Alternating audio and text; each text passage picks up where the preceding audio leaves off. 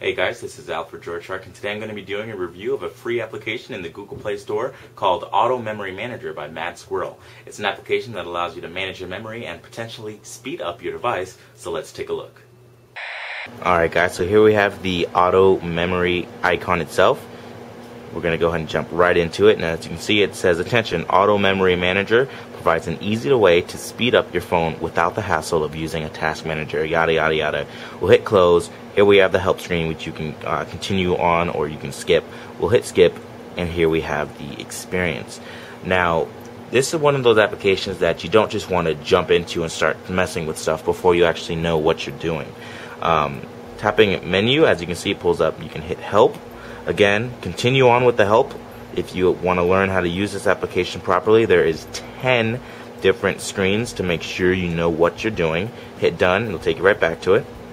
You have preferences, which you can check and uncheck error reporting, collect usage data, use expert mode, auto cleanup, show cleanup messages, there's cleanup interval as well, and you can donate as well if you'd like. Tapping menu again, you also have running processes, which you can look at the processes that are actually open right now. If I just hit list, there we have them all right now. Jumping back, tapping menu, we also have the advanced screen, which you can actually apply different settings.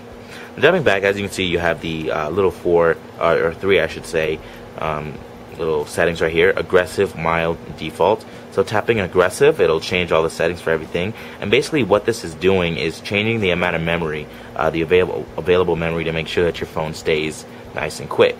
So that's aggressive. There's mild. You can see how it all kind of dies down a little bit. There's default, which takes it even further a little back. And then you can actually apply these things. You can see there is ads on the application, by the way. But anyway, so there's 3 settings once again, and you can actually, if you want, set what you want for those settings. So if I want aggressive to be even more aggressive than it is right now, I can do all of that, and I can make that be aggressive and apply that to aggressive. I can do mild as well if I want to make mild just a little bit less, or a little bit more mild, I guess.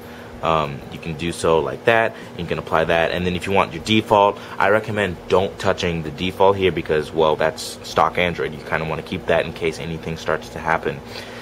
Now, I've been using this application for a little while for testing to see if I actually like it. I did clear the data before I started this review.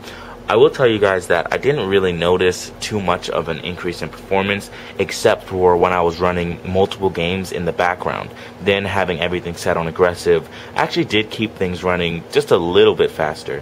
But if you have a high-end Android device like a Galaxy Nexus or a One S or X or a Galaxy S2 or 3 or any of the Droid Razor or Droid 4, you're not really going to have too much of a need to use an application like this. If you have one of the older phones like a G1 or a MyTouch 3G or even 3G Slide, any of those type of devices, I would recommend maybe giving this thing a look, seeing what kind of settings you can preset to try to make the application work best for you. But anyways, that right there is Auto Memory Manager. Alright guys, so thanks for watching my review of Auto Memory Manager. You can tell that if you already have a high-end Android device, you're not really going to need an application like this. But if you're still rocking a phone from 2 years ago because of contracts or things like that, this application can actually be of use to you to actually cap things off and allow your phone to actually take use of only what you want it to take use of. In other words, speed up your phone. So, thanks you guys for watching. Have a great day.